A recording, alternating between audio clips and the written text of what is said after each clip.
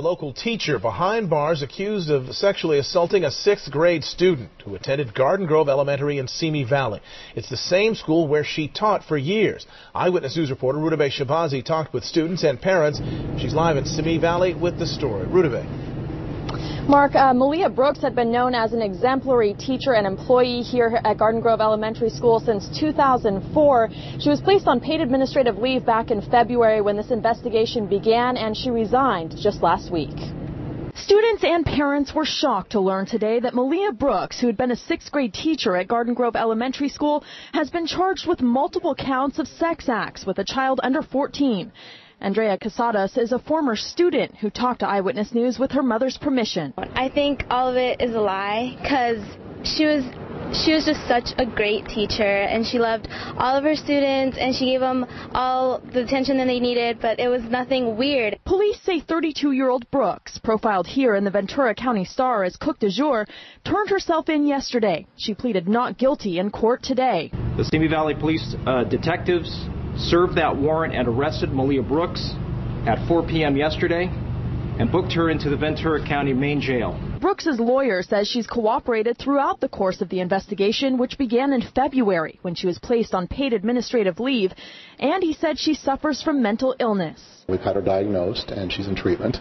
My guess is that a lot of the charges precipitated from that illness. And today, as 6th grade students and their parents tried to focus on the festivities of graduation, they're left to process the difficult news.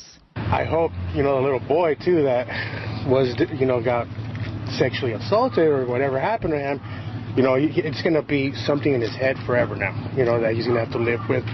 And, it's sad as a parent to know that, what can you do? Nothing now. Lisa Centano's son was in her class. He graduated today. And we're just really sad. It's just any community that has to go through this. It's tragic, especially for the kids to lose their innocence at such a young age, to hear everything that comes out in the media and as a result of the investigation.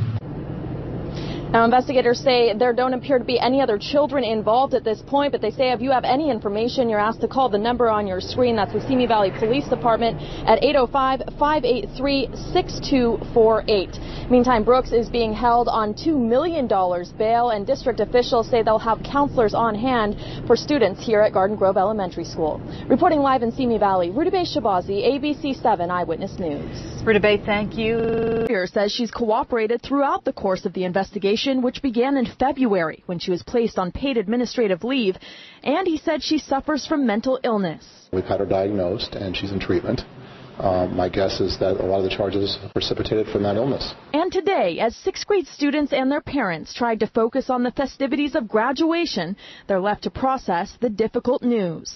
I hope, the little boy, too, that was, got sexually assaulted or whatever happened to him, it's going to be something in his head forever now, that he's going to have to live with. And, it's sad as a parent to know that, what can you do? Nothing now. Lisa Centano's son was in her class. He graduated today. And we're just really sad. It's just any community that has to go through this. It's tragic, especially for the kids. Teacher, and she loved all of her students, and she gave them all the attention that they needed, but it was nothing weird. Police say 32-year-old Brooks, profiled here in the Ventura County Star as cook du jour, turned herself in yesterday. She pleaded not guilty in court today. The Simi Valley Police detectives served that warrant and arrested Malia Brooks at 4 p.m. yesterday and booked her into the Ventura County main jail. Brooks's lawyer back in February when this investigation began, and she resigned just last week. Students and parents were shocked to learn today that Malia Brooks, who had been a 6th grade teacher at Garden Grove Elementary School, has been charged with multiple counts of sex acts with a child under 14.